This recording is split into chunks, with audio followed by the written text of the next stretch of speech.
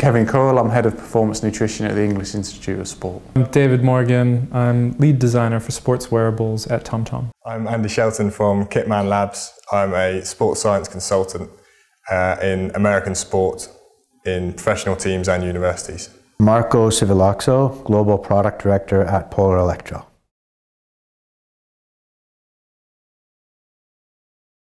It's very tough that the market there's a lot of people graduating and want to work in sport. It can be seen as quite exciting, but I think you have to work hard to get there and not give in at the first kind of knockback. You have to gain experience. It's not just enough to have the pieces of paper and the qualifications. You need experience, and that's really hard to get, but also that's kind of the point, because the best people will get it. So I'm a liberal arts background, big proponent of people broadening their education at university rather than specializing.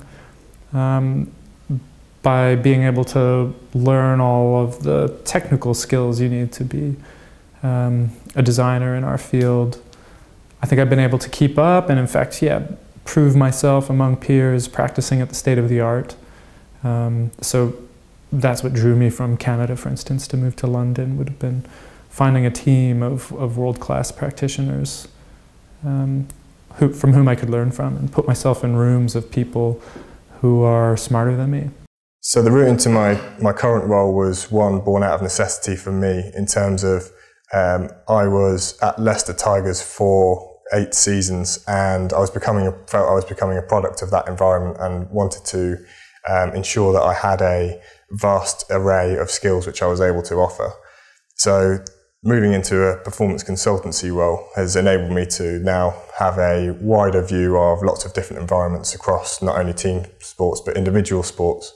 I came from a background of international marketing and business, and I think the key thing is to always pursue what you really are passionate about. So that way you're highly motivated and engaged with the whole category. So I've always been very interested in sports and also in marketing. So it was a kind of a combination of being able to combine what I'm passionate about along with my skill set.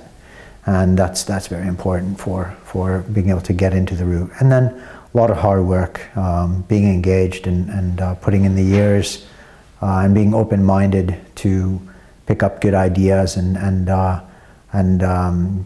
a nice network of people in the space that can also relate opportunities to you.